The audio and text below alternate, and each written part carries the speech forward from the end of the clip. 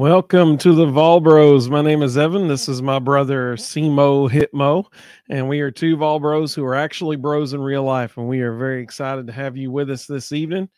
Man, oh man, it is a fun time to be a Tennessee baseball fan, no doubt about that. Huge weekend on Rocky Top. Had the just a ginormous day Saturday. All the events on campus. You had the orange and white game followed by the baseball game. That was an orange out.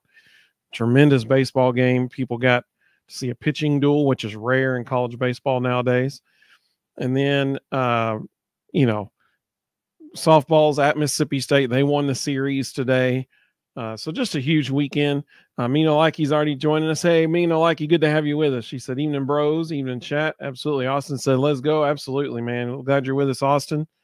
Whether you're joining us on Facebook, YouTube, or X, hey, we appreciate you joining us.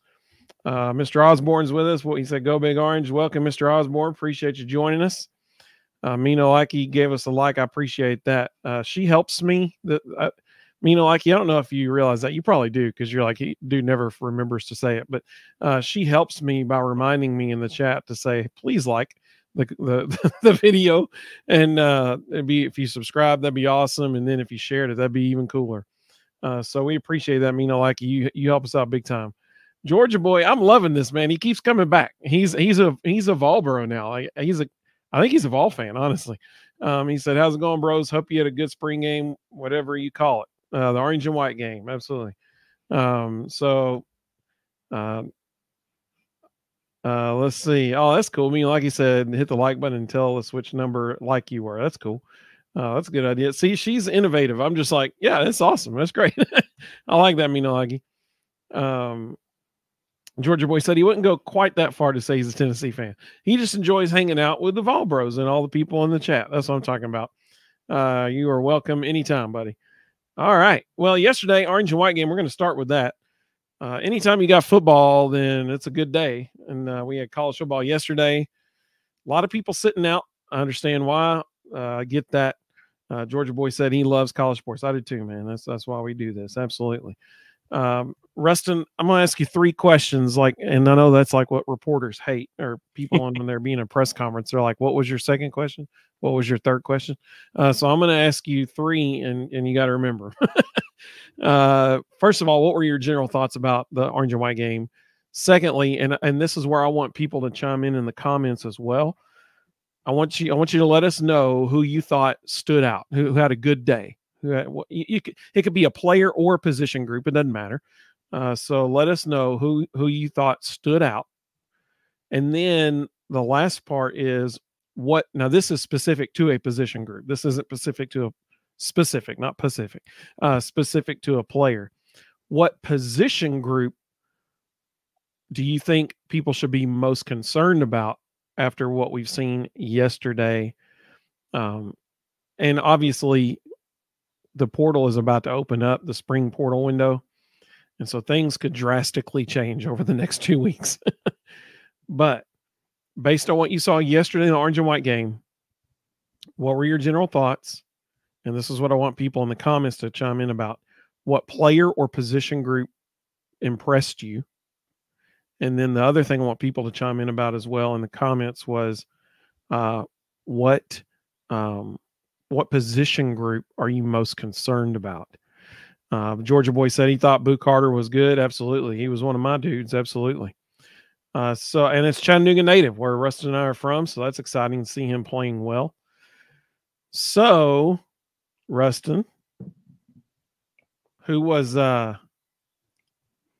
did you see that on the screen just then? Or was that just me? Oh, okay, cool. That's just mine wigging out. All right. So Rustin, what were your general thoughts and then position group and that kind of thing? Well, first of all, to anyone who puts any stock in the spring game, don't. Yeah, good point. Yeah. It's not legitimate. If it was, Dayton Sneed would be getting serious Heisman consideration. Because this is the second year in a row that Dayton Sneed has tore up the orange and white game. Dude, people were seriously pumped about Dayton Sneed on Twitter after the game too. They were pumped about him last year too, and then he played a total of like 3 snaps the entire season when it mattered. So, don't put a whole lot of stock in the orange and white game. Um, you know, Hang on just a second. Mr. Osborne said Boo Carter played at Bradley Central, my high school alma mater. That's awesome, Mr. Osborne. So, yep, Boo, his senior year, you're right, went to Bradley Central. Very, very cool to see him there. Cool to have a guy from our area playing so well up at UTK right now. And, like you said, she loves Boo Carter. Absolutely. Go ahead, Rustin.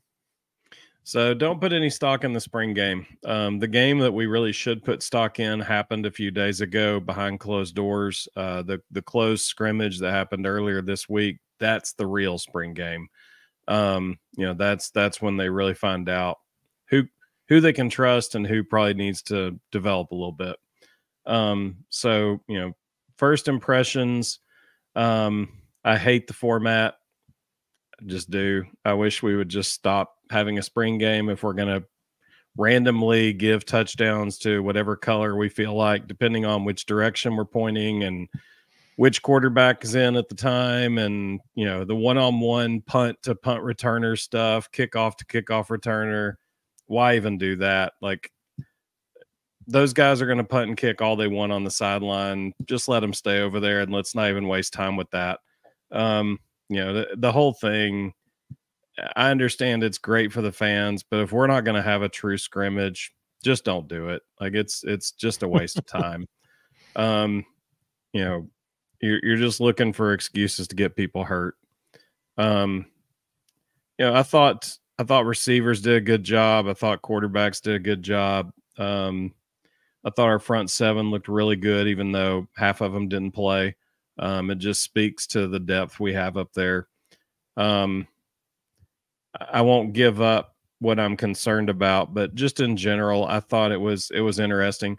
Here's where I think we've missed the boat as a organization when it comes to the spring game. Ole Miss had their spring game yesterday. They had a dunk contest, which was won by former Vol Brandon Turnage, by the way. And they had a sorority house tug of war on the field during the spring game. So, Lane Kiffin is all about selling tickets, and he realizes that the spring game isn't going to do it. So he's coming up with as many alternatives as he can to try to make it interesting. And kudos to him for recognizing that the spring game's a waste of time and trying to do something new and different. If you haven't seen the video footage of Brandon Turnage's dunk that won the dunk contest, pretty stinking impressive. It was basically a reverse windmill, and he's about 8 feet off the ground when he hammer dunks that thing. Rick Barnes might have needed to take a look. It was pretty stinking impressive.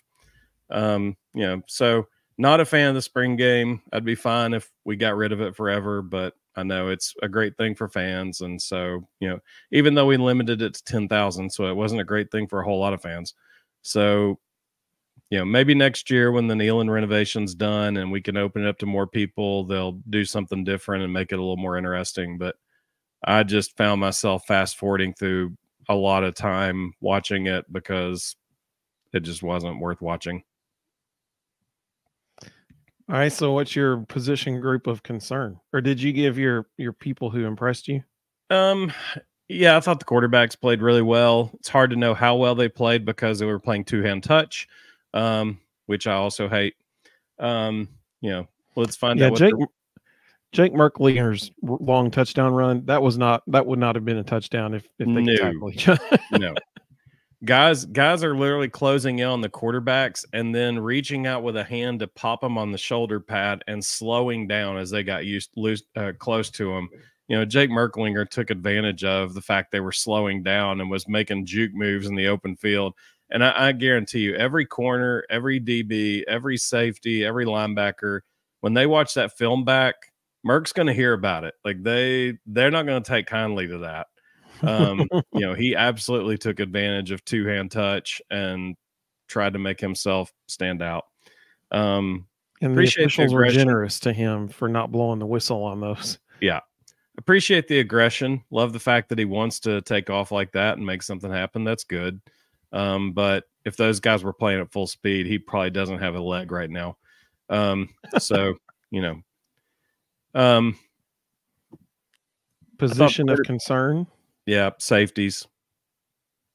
And some of that, it's hard. Again, it's hard to tell. Like when you're in that kind of a game, if you even call it that, you know, they're playing very vanilla, basic defenses. I felt like the offense was a little more open than the defense was, which was probably intentional. You know, it's for the fans, it's not for the players. And, you know, there was a couple of times our safeties who were covering the slots got beat pretty badly. Chaz Nimrod got a touchdown on one of those. It was a little concerning how Jordan Thomas played. I don't think it's something to worry about in the future because it's not what he showed in live reps this past year. But, you know, Boo Carter did a pretty good job. Jordan Thomas did not. So it wouldn't hurt my feelings if they went in the portal after the spring and found an extra safety with some years on him. It would be nice to have a little bit of veteran leadership back there. Yeah, I think that's a great observation.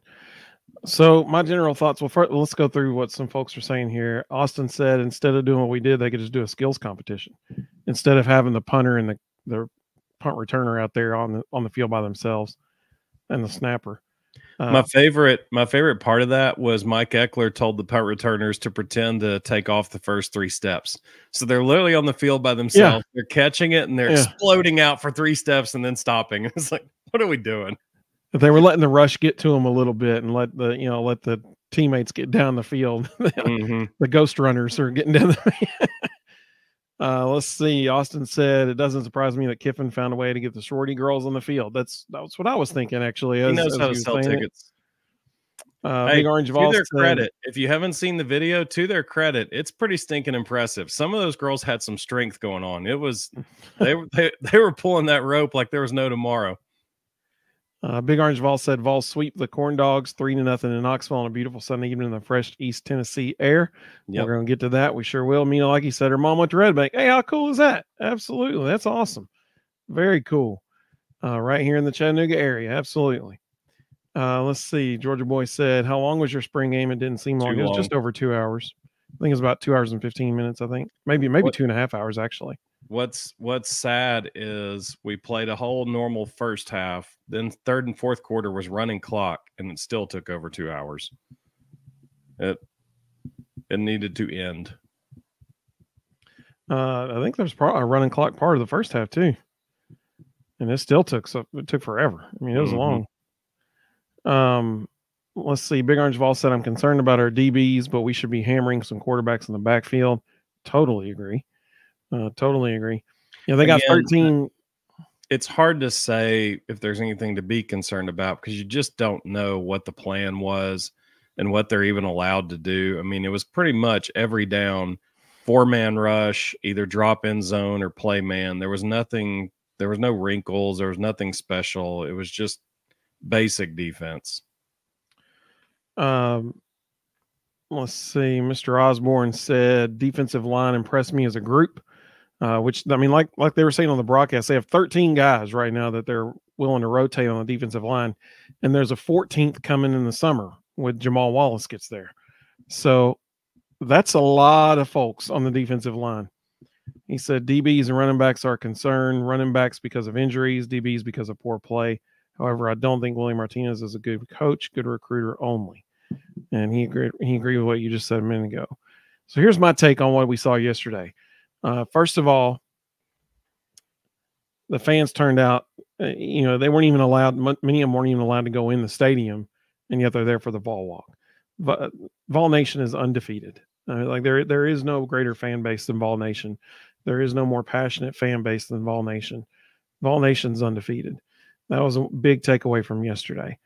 Another takeaway, I was very, very impressed with Jake Merklinger's ball placement. There was a couple of post routes and routes over the middle that, I mean, dude was putting the ball on the spot. It was great. It was great to see from a true freshman who should still be in high school. Okay, that's one thing we got to remember. the dude is an early enrollee. He would normally be like going to prom this weekend or something. He's supposed to be a senior in high school, and yet he's out there with some guys who are probably 22, 23 years old. And he was just putting it on the money. And so that was fun to see. That was good to see. As far as other position groups that impressed me, or other players who impressed me, I'll give you two, and they're both on the defensive side of the ball. Well, it was really fun to see Edwin Spillman just all over the place. Dude was everywhere, and I think Vol fans need to get used to that, because that's the way he's going to be for the next 3 to 4 years. He's going to be all over the place. Another defensive guy, and I'm going to say who Georgia boy mentioned earlier, Boo Carter. He had a great day. 4th and 2 in the first half. 4th and 2, we get up on the line of scrimmage, try to run the ball to get a first down, and Boo Carter makes a tackle in the backfield for a loss on 4th and 2. That was awesome to see. So, those two guys both, I thought, had a great day. Like Rustin said, Dayton Sneed. Hey, Orange man. and white All-American. Absolutely. So that was exciting to see Dayton get out there. I don't know how much PT Dayton's going to get during the season, but that was exciting to see him out here, especially in what is probably the deepest wide receiver room Tennessee has had since Heupel's been there. So coming out of the scrimmage, positions that I feel great about are defensive line, for sure. Wide receiver, for sure. Feel pretty good about quarterback because, Lord forbid, if something did happen to Nico, Gaston Moore, he can sling it. Like he can do it. So I feel good about Gaston. And I mean, like I said, you got to feel good about the wide receivers. I do want to mention when we talk about offensive positions and defensive positions of concern, I think there's one very obvious one on both sides of the ball. And I actually don't think it's the running backs on the offensive side of the ball. So Dylan Sampson didn't play. Cam Selden didn't play. Both of them will be ready before the season starts. Then you've got Deshaun Bishop, who everybody has been raving about all spring long, just like they did last year. And that's what kills me, is that everybody all offseason was like, it seemed like they had forgotten about Deshaun Bishop. And they're talking about, Peyton Lewis is going to come in and be that third or fourth running back behind people we're talking about, Dylan Sampson, Cam Selden, Khalifa Keith, and Peyton Lewis. And I'm like, what about Deshaun Bishop? He's the guy that everybody was talking about last spring. He's the guy everybody was talking about this spring. And you'll notice who got out there with the ones when Dylan Sampson wasn't getting out there. Deshaun Bishop. I mean, like, the guy has people's attention. And so, in my opinion, you got at least 4 deep, maybe 5 deep in the running back room right now.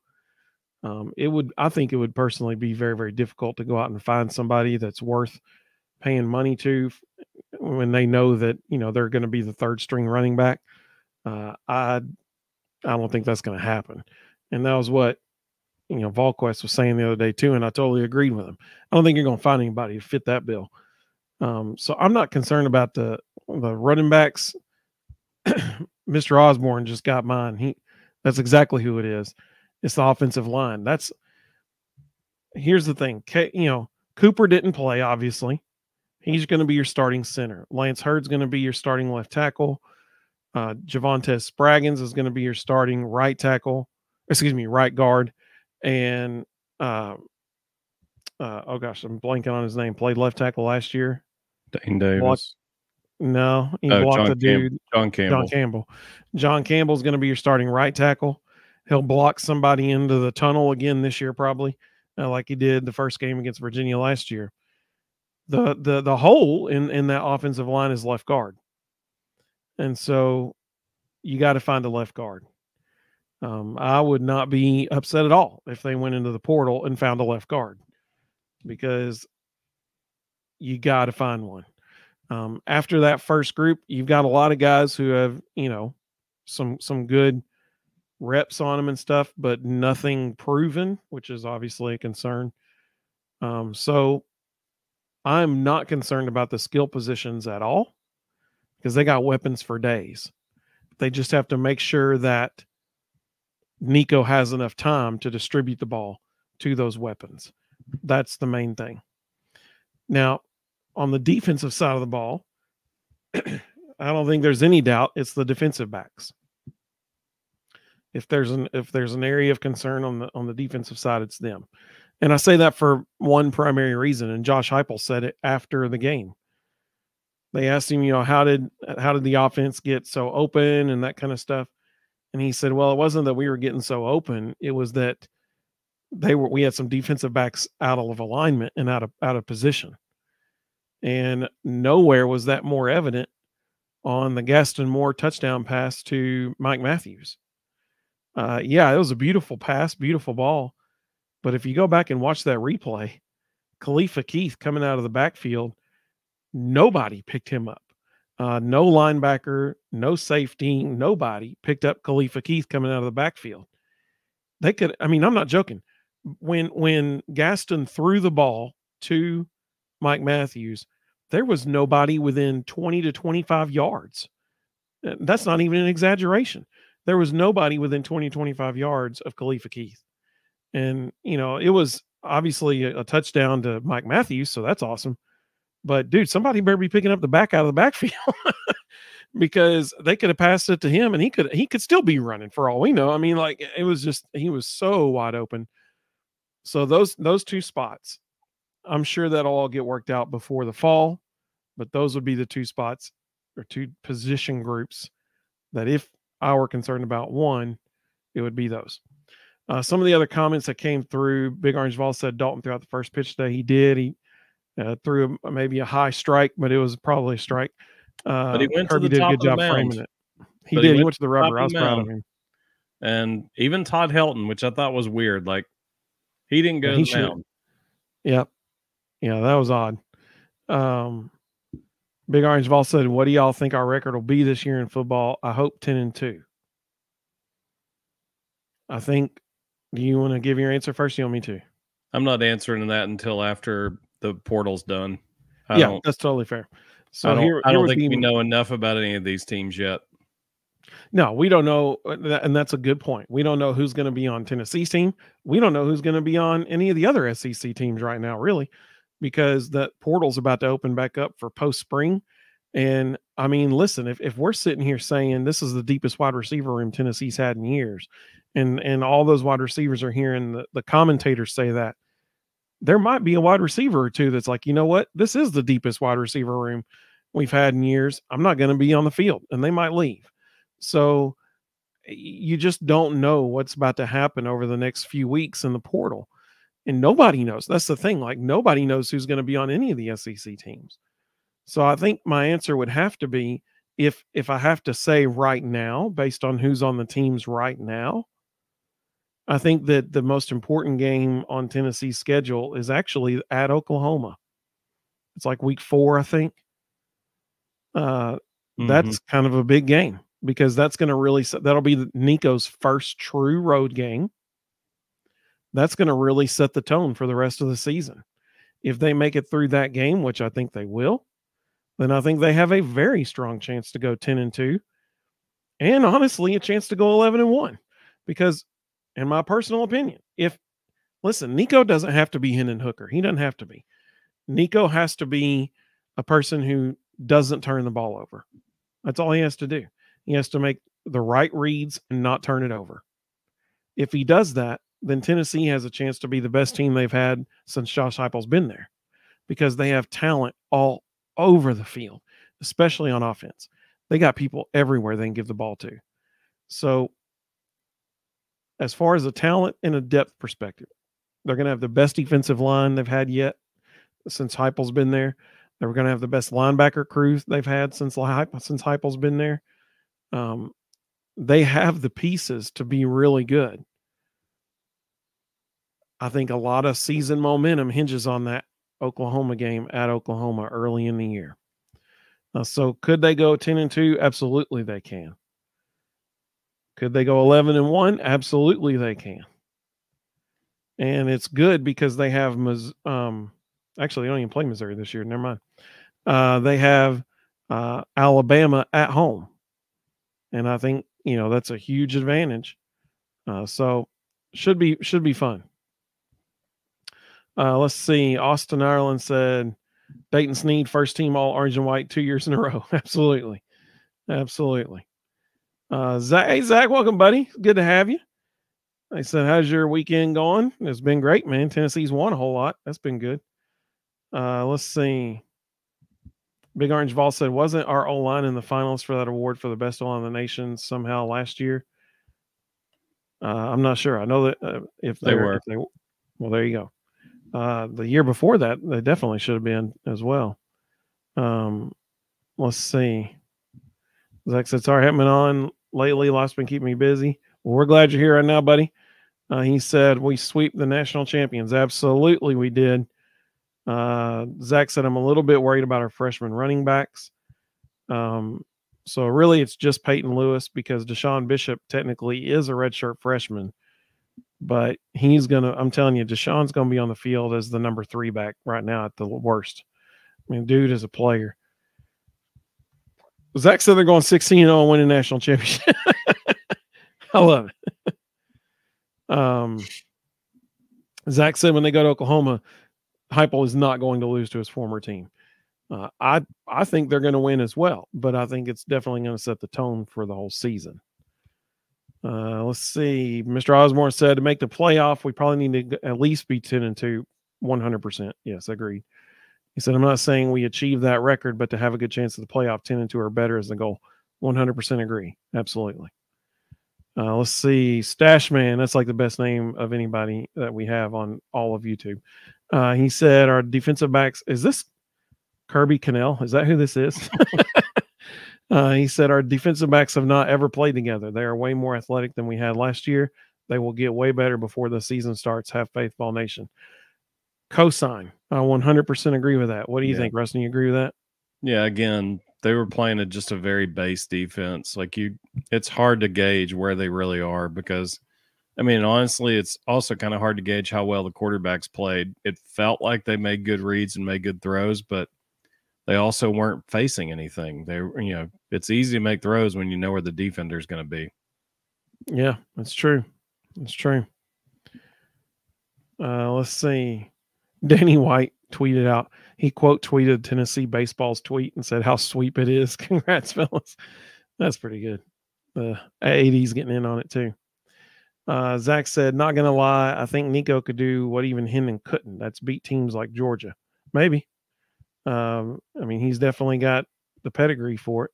So we'll see what happens. Major talent, that's for sure. Big Orange Vol said, I actually think we'll be better in 2025, and we should be good this year.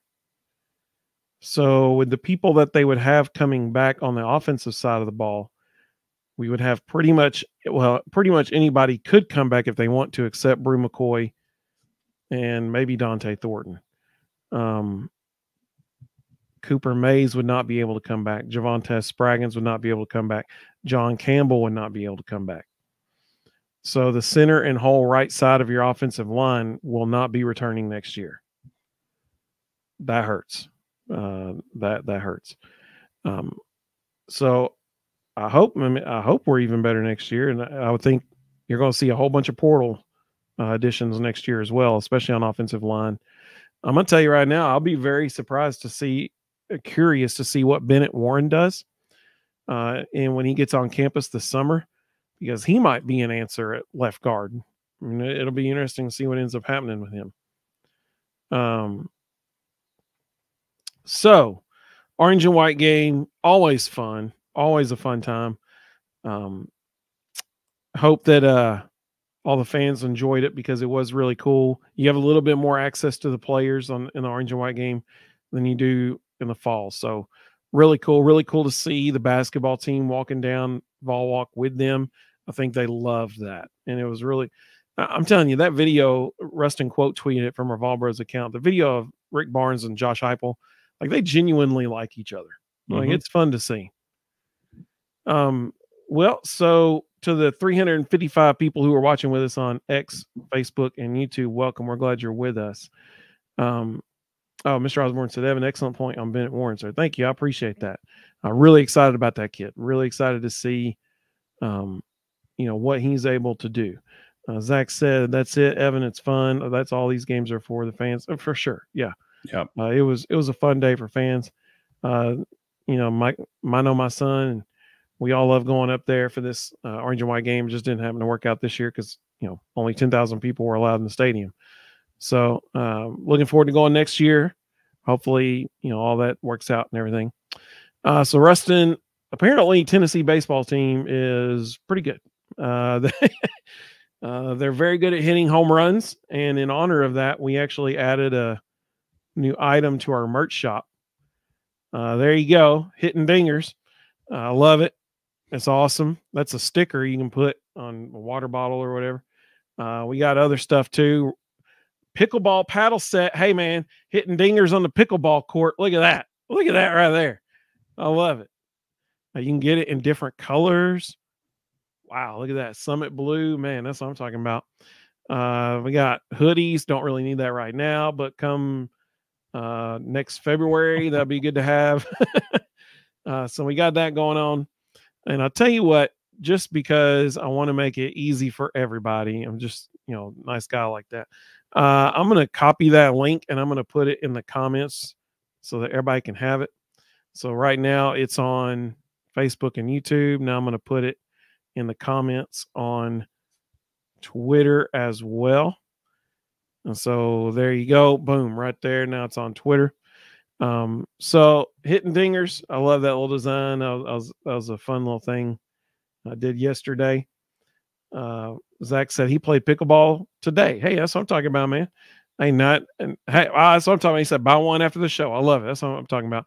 And hey, right now for the next 6 days until Saturday, you can get 10% off the whole store, any item in the store, just using code VOLS, VOLS, VOLS. So you code VOLS and you got 10% off in the whole store. Let's see here. Let's see. Big Orange Vol said, we have another legit shot at another baseball national championship this year. He said, man, we have been talented during the Tony era for sure.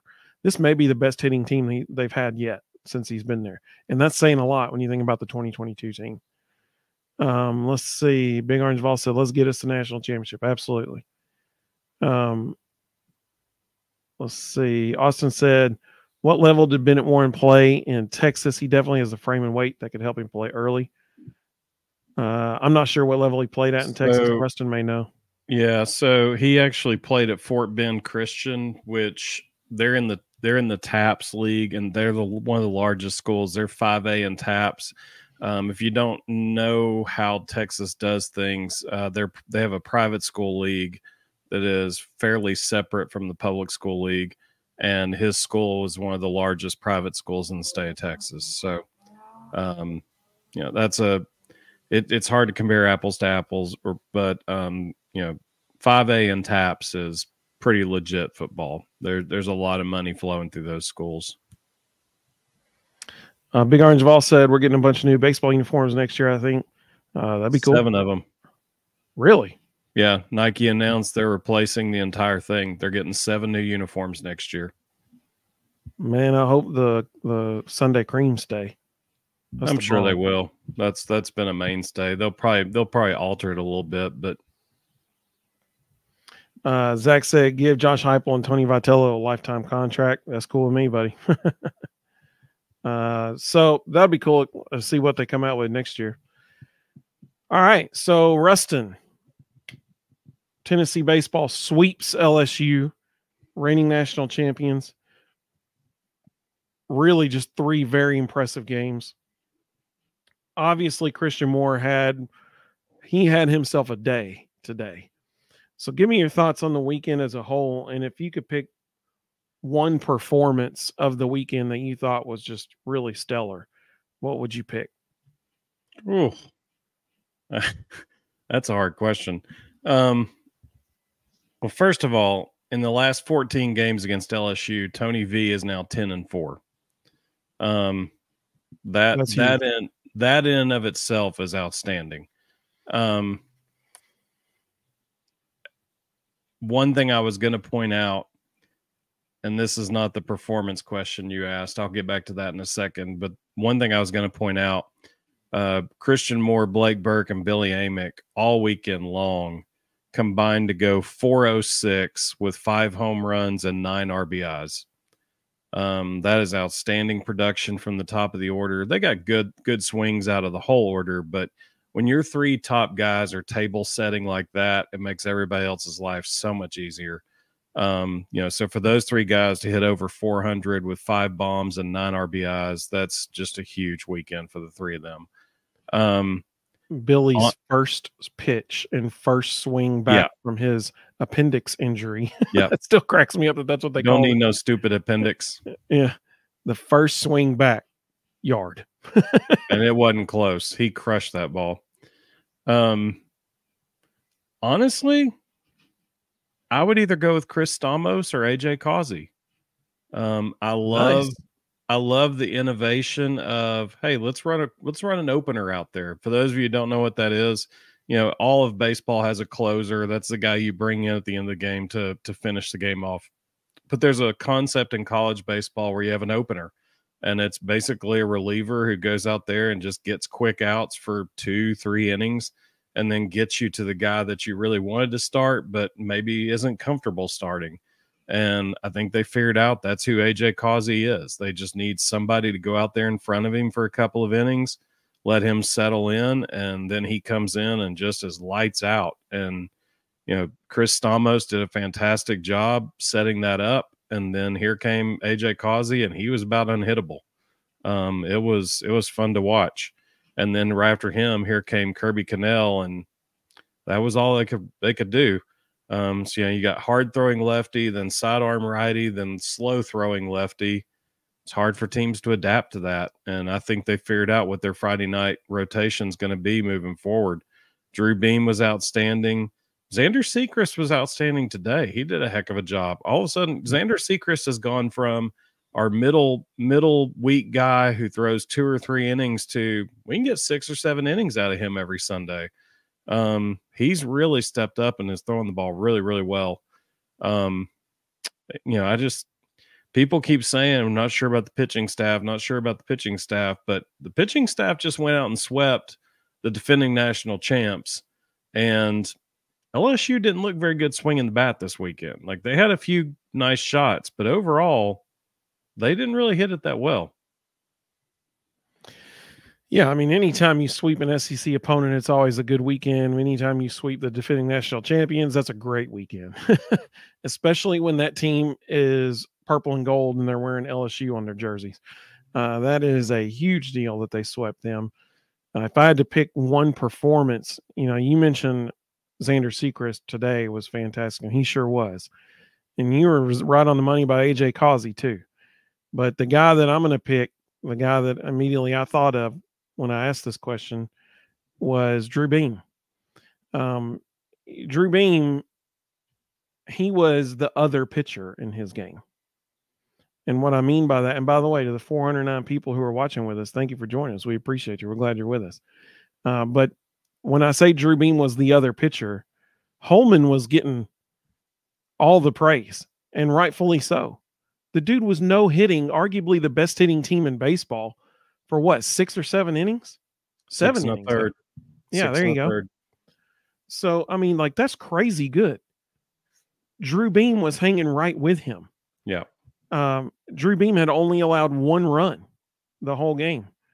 And, until he came out of the game there. So here's Drew Beam just shutting down LSU, the defending national champs. And he's not even the one people are talking about in the game. He's the other guy just trying to hang with. You think about that. When he's sitting in the dugout and he knows by the 4th or 5th inning, he's like, man, we still haven't got a hit off this guy.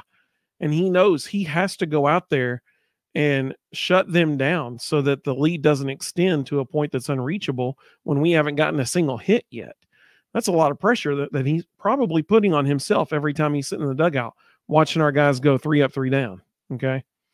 And so to come out there and have the performance he did and the mental fortitude that he did, that was incredibly impressive. So I'm going to give my performance of the weekend to Drew Beam because it was just fabulous.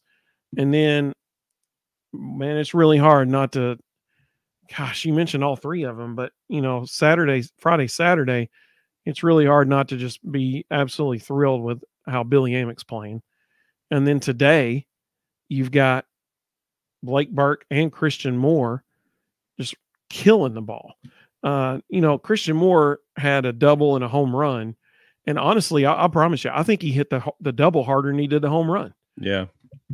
I mean, even Chris Burke was like, man, that was a laser out there. But the hardest hit ball of the day easily was when Christian Moore hit it, I think literally out of the park. I think it cleared the 3rd level in the porch out there. So, I mean, it's a whole lot of fun to watch Tennessee play baseball right now. Anytime they come to the plate, it is must-see TV.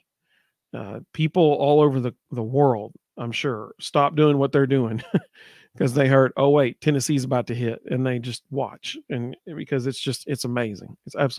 It is so much fun to watch them swing the bats right now. Let's see here. Some of the comments that came through. Big Orange Vol said Kentucky is 14-1 in SEC play right now, but our Vols are going to give them a few L's in Lexington this weekend. All right, so I'm glad you mentioned that. So Tennessee's next series next weekend, they play Alabama A&M, I think, this on Tuesday. No. This Tuesday, we're going to watch an absolute bloodletting take place. They play Bellarmine. Oh, that's this week? I thought that was a week next week. My bad. I'm pretty sure it's this Tuesday. And the reason I say bloodletting is Bellarmine is currently 6-29. That's not good. Yeah, it's Bellarmine. It's Bellarmine on Tuesday. Oh, hold on, it gets worse. They are was Alabama A&M last week? Yeah. Oh, okay. That's why I had that in my mind. Listen to some of these numbers. Bellarmine is currently 6-29. They at one point had a 23-game losing streak going. And nice. this past weekend, they lost 2 out of 3 to the University of North Alabama, in the weekend, they were outscored 48-16. Well, those Northern Alabama bats can really come alive, I'm going to tell you. Yeah.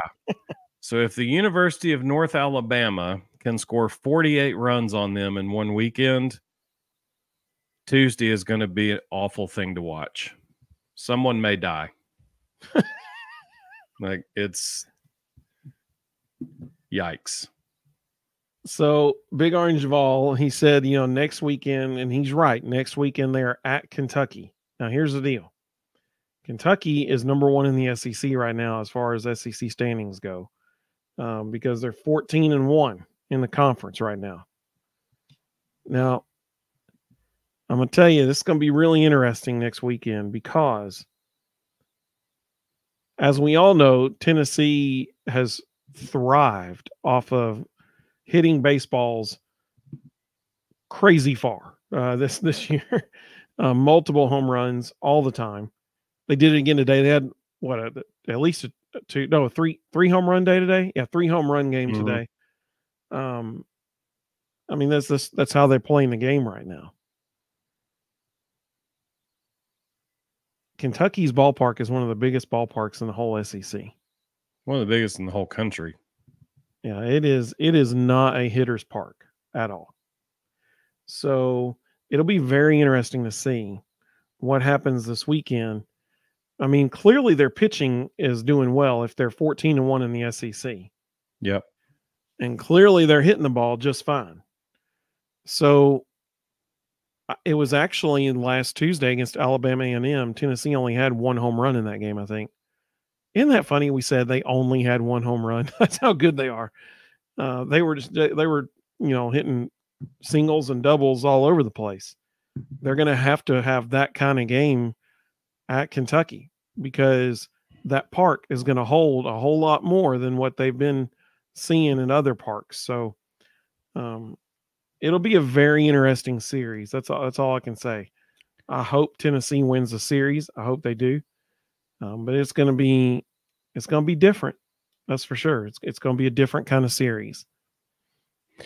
It could be a top 5 series. So Kentucky is number 8 in the country right now. They just swept Auburn. Number one Arkansas just lost 2 out of 3 to Alabama. Number 2 Clemson just lost 2 out of 3 to North Carolina State. Number 3 Texas A&M just obliterated Vanderbilt, outscored them 36-6 in 3 games. Yikes. And number 4 Tennessee just swept LSU. So when the new poll comes out, A&M should be number 1, Tennessee should be number 2. It'll be interesting to see how far they drop Arkansas and Clemson. But it's possible Kentucky could sneak their way all the way up to number 5, and this could be number 2 against number 5 for the weekend. It's going to be a fantastic weekend of baseball. I mean, it really is. Zach said Kentucky is good, but they're not on our level. Well, we're about to find out. We are about to find out.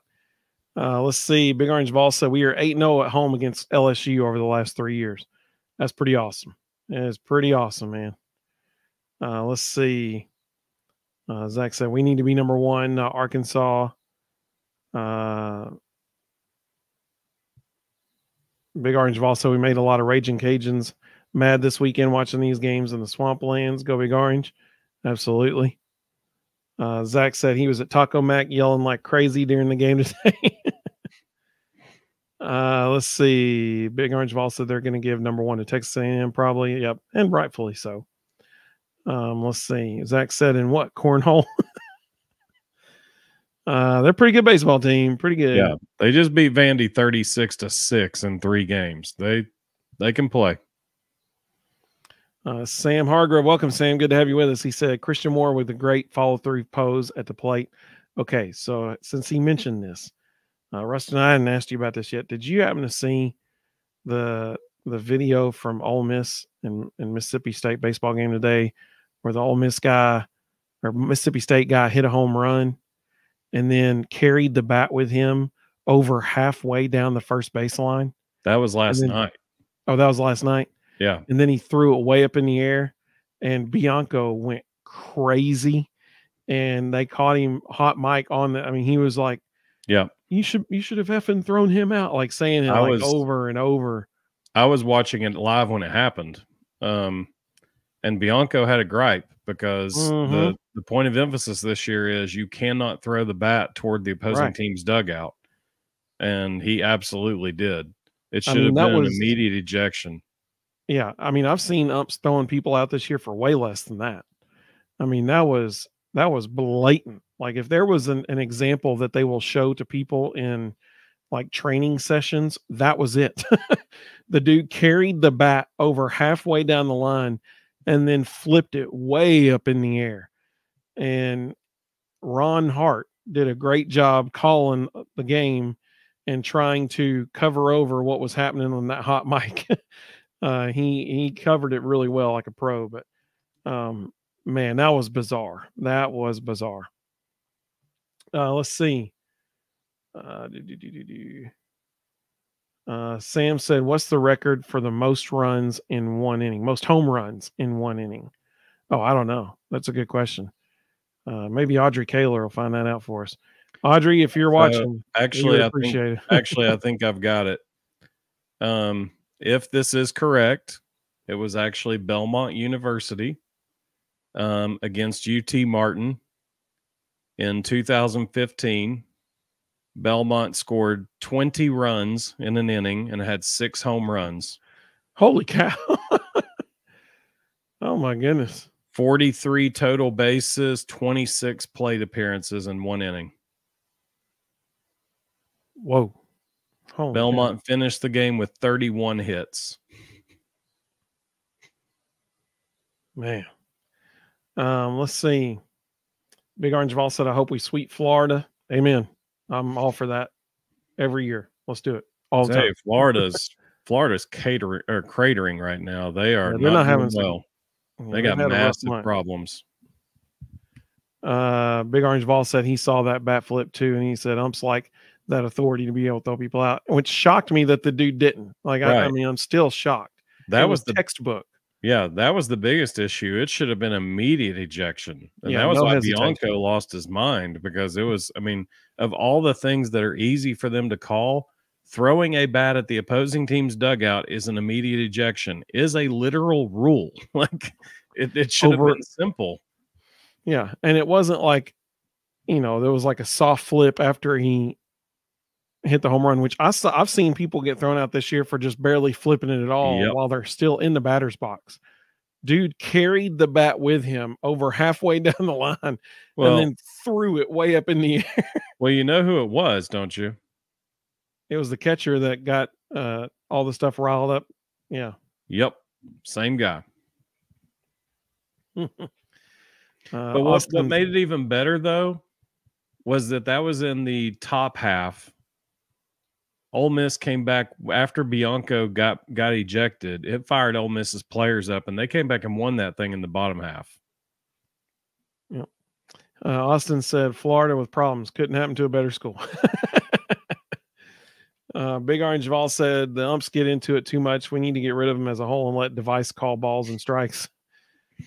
Let's see. I would agree with that if Angel Hernandez is behind the plate. Oh my goodness, that guy's ridiculous. He is ridiculous. That video of him this weekend was hilarious and sad at the same time, really. Sam said Tennessee throws a bat, guarantee it's an ejection. Yeah, you're exactly right, buddy. You're exactly right. Yep. Absolutely. Any other thoughts about the baseball team and what's coming up for them? That series next weekend is going to be a lot of fun. This weekend, every single game was nationally televised. If those polls end up where we think they're going to end up, and it's number 2 versus number 5, all 3 games will probably be nationally televised again.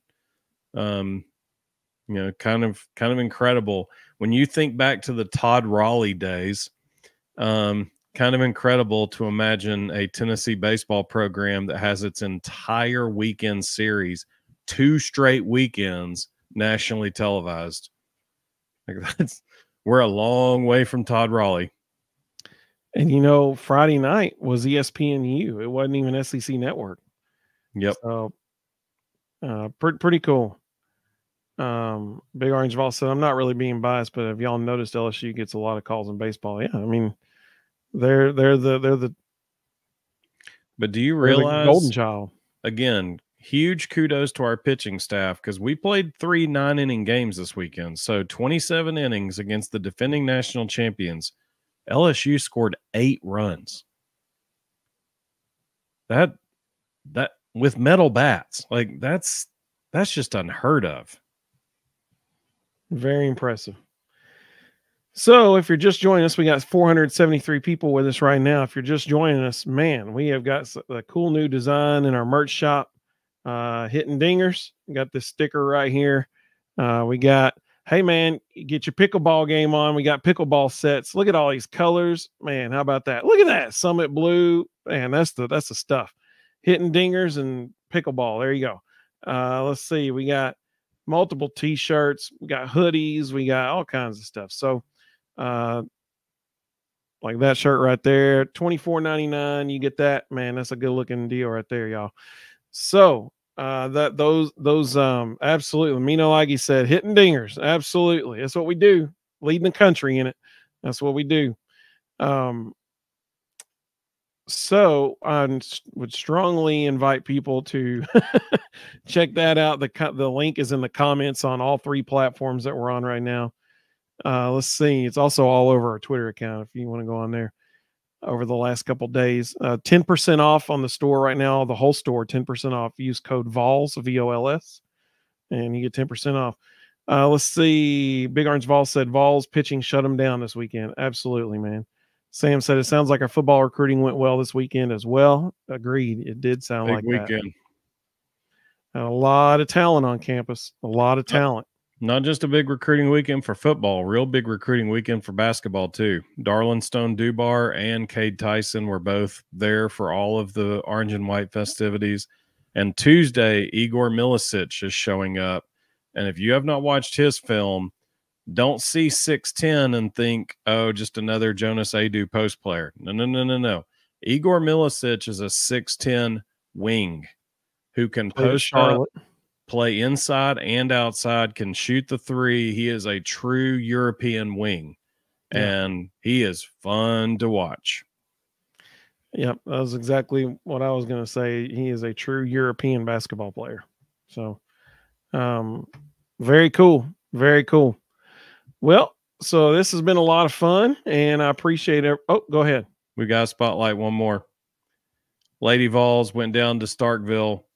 Carlin Pickens got absolutely ripped Friday night. Dropped game one. Peyton Gottschall walks out there in game two and just absolutely obliterates Mississippi State. They try to bring Carlin Pickens back today. First 3 innings, she gets ripped again. Peyton Gottschall comes in, slams the door, and wins the series. Listen to Peyton Gottschall's numbers on the weekend, because this is huge. 2-0 in 10 2/3 innings, 13 strikeouts, 1 walk, 1 run. Praise God for Peyton Gottschall. Because if it wasn't for her, the Lady Vols would have dropped a series this weekend. And she pretty much went out there and said, no, get on my back. We're going to win. Yeah, that's awesome. Mississippi State was ranked number 14 or 17, something like that. Yeah, somewhere in there. Depends on it. There's like 6 different polls, but yeah, somewhere in there. So number 4 against number 14. That's huge, man. At their place. That's huge. Win the series. 10 2/3 innings, 1 run, 1 walk. That's crazy. 13 strikeouts. That's awesome. 1 walk. That's awesome. Hey, Mina Lecky switched her name to Hitting Dingers. That's what I'm talking about. She said that's crazy. That is crazy stats. I agree. It's totally. I mean, it's awesome, man. Thank you for that's a cool name you got there. I like that. Big Orange Vols said Lady Vols winning a whole lot of sports. Absolutely, they do. Oh, I'm glad you said that, because that reminded me. I've made a note to mention this tonight. So we had another really important thing. All right. Miss Sears on the track team. She ran this weekend the second fastest 100-meter dash in college track and field history. Women's college track and field history. 100-meter dash in 10.77 seconds. Number 2 collegiately all-time. Number 15 world all-time. Number 7 American runners all time. So that includes Olympians and stuff too. I mean, that's pretty awesome.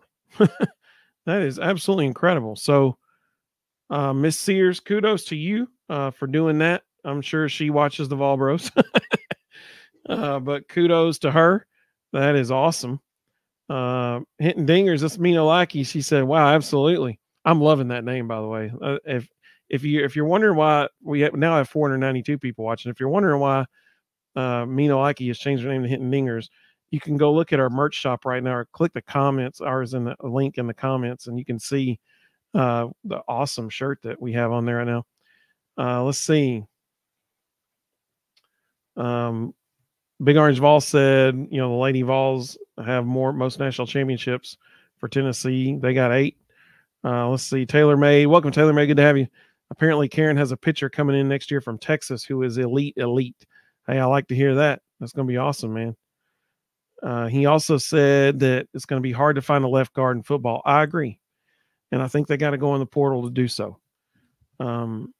Because that is the one spot that we have to get shored up. Because, we can say, well, we have Dane Davis, and that's true. We do. Okay, but after Dane Davis, who's next? That's the problem. Because, we talked about it. We saw this happen last year. You have to have 5 really good guys to start the game. But, man, you got to have 5 really good dudes to come in behind him, too, because, unfortunately, that position, it's a extremely susceptible to injury, unfortunately. You got other offensive linemen who can roll up on your ankle when they get blocked into you. You got running backs who can roll up on a knee or an ankle as they're coming through the hole. I mean, it's a dangerous position. Taylor Med said you got to break out that wallet. Absolutely. And honestly, of all the places that they need to do that, I agree with Rustin. It needs to be at safety and it needs to be at offensive line. Those are the two spots. They have 4 solid running backs. I'm not as concerned about running back as I am those 2 spots.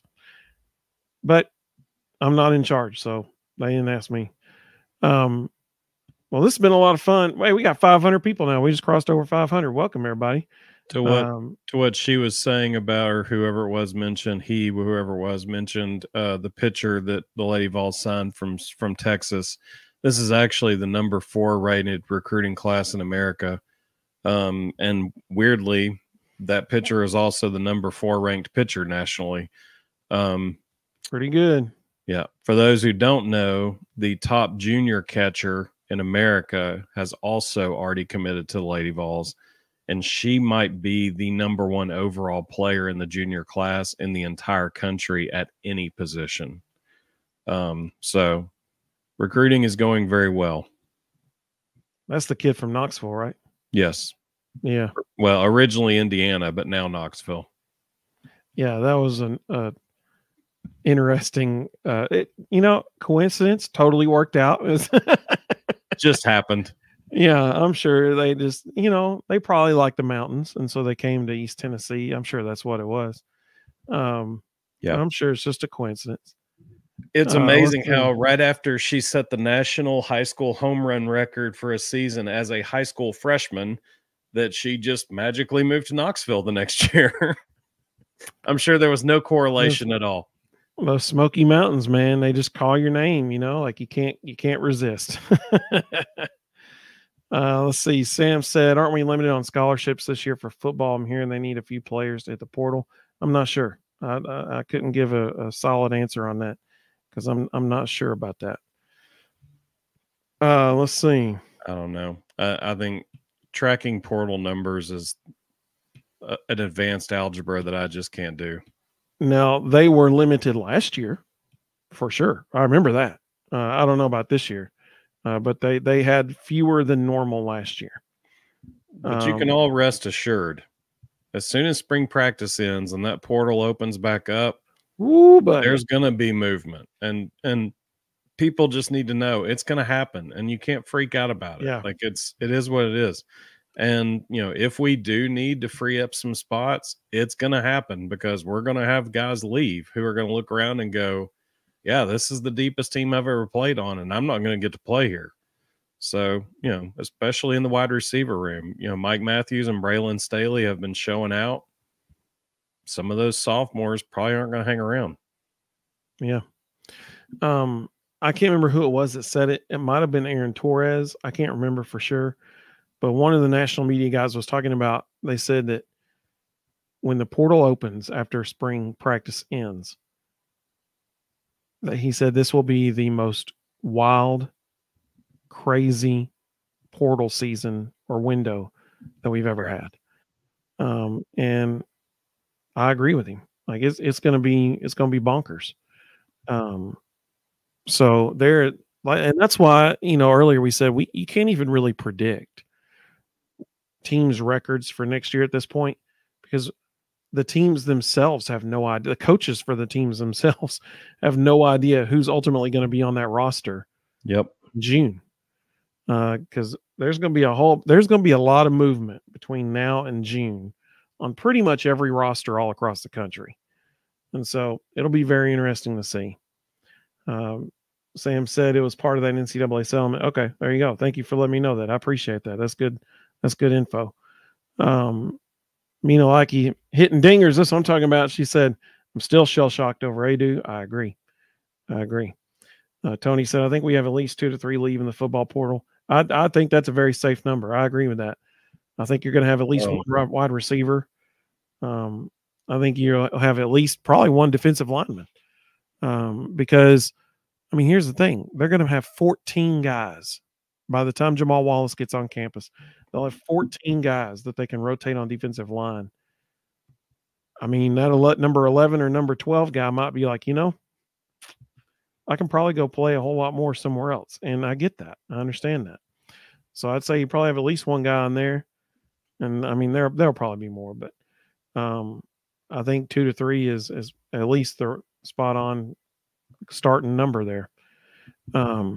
So a lot of stuff coming up for sure. So we hope everybody has a great week. Man, just a huge week ahead of us. Obviously a massive series this weekend at Lexington, huge ballpark. So may not have as many home runs as we're used to. Of course, some of the ones they've been hitting, they'll no ballpark, like Christian Moore's second home run today. No ballpark would hold that thing. That was crazy. Yeah.